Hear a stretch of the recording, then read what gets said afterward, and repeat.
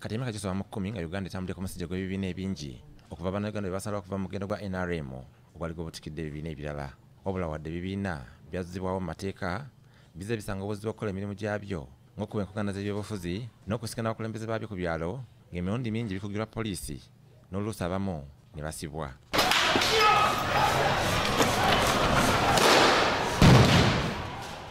Wadde embeera eno ez'enyigiriza ebibiina kumpi byonna gavumenti ebadde yafuuka kyesirikidde ekyatuusa n'amawanga nga America okuvaayo ku nsonga eno.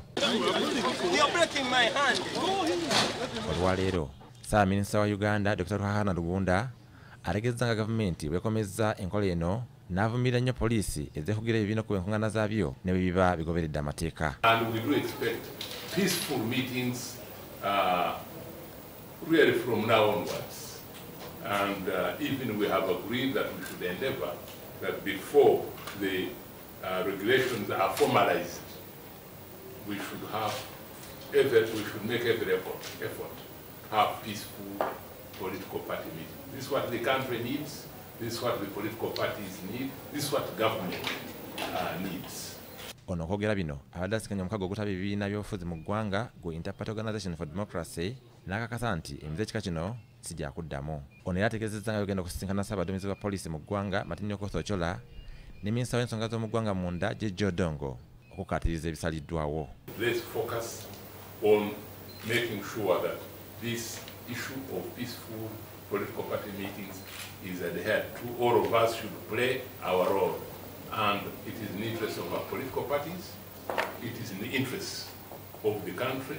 Ssaabawandiisi wa DP era nga ssentebe wa Ipod Dr. Sitanda Komakechi ategeezezza nti bakanyiza ku nsonga nnyingi okuli okusomesa abapoliisi bategeere bulungi etteeka lino okukomya okusaba poliisi olukusa nga batuuza enkiiko ez'omunda mu kibiina nga bw'annyonnyola. Nti poliisi eteekeddwa okuddangamu mu kiwandiiko mu ssaawa 8 ng'eweereddwa notification era ne tudefining nti public meeting poliisi yokka weteekeddwa okuweebwa notification naye si kugaba permission.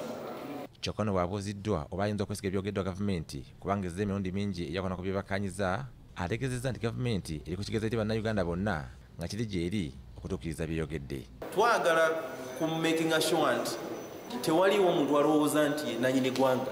Eggwanga lino lyaffe ffenna era tuteekeddwa okuba nti tukola. Era twagala kugezesa bali mu kulimba bano abalina obuyinza oba tebanaba. Naye ekikulu kya resolution obulungi bwayo kiri mu nteeka ki? Era tugambye agenda kuteekateeka meeting ne baminisita n'abo ekikwatako kubanga tubawo omusolo gwaffe. Okuba omusolo gwaffe kutuweereza. Tubategeeza tukozesa ssente by'okupangisa ebifo ebyo. Kakati bw'okola n'osipendinga miliyoni 5 okole n'ovuga nga tulina kyofunye okujja bategeeze mbu ekibiina kyaffe bakiwandukula nga tebategeezanga ng'era tuli bamenyi b'amateeka kakati naffe tweyisenga bamenyi b'amateeka. Olukiiko luno lwetabiddamu basaabawandiisi b'ebibiina ebyenjawulo era lukkaanyizza nti gavumenti ekomye okukozesa amagye mu kulwana entalo z'ebyobufuzi. Era nsaba abo abasirikale baleme okukolera omuntu omu oba ekibiina kimu bamanye nti nebava mu districts ez'enjawulo mu Uganda wano era abaganda baffe bakolere Uganda naye tebakolera kibiina kimu oba muntu omu. Twagala kulaba nti multi-party democracy akula. Twagala kulaba nti poliisi tekozesebwa kukozesebwa nga wingi eyamba ekibiina kimu okuba mu buyinza. Twagamba etteeka si ddungi naye ne mu bubi bwaliwo bwe baayisa bye bagamba naga nti kino kitukole baganya kubanga linga ekyokulabirako etteeka litugamba kubuulirako kutegeeza naye akati n'okutegeeza ne bw'obategeeza tebakyakububa bakwita kusaba lukusa. Etteeka lino terikwata ku miitingi za bibiina bya bufuzi meeting ng'osinkana ba members n'abakulembeze kati nga bula meeting ebadde erugazi. Kikyali kizibu nnyo okumanya oba ddala ebyogeddwa gavumenti binaatuukirizibwa anti emirundi mingi bano bazze bakkanya ku nsonga nnyingi kyokka gye biggwera nga poliisi n'ebitongole ebikuumaddembe ebiragiro biringa ebijja ew'omuntu omulala. Robert Mwanje, BBS Telefayina.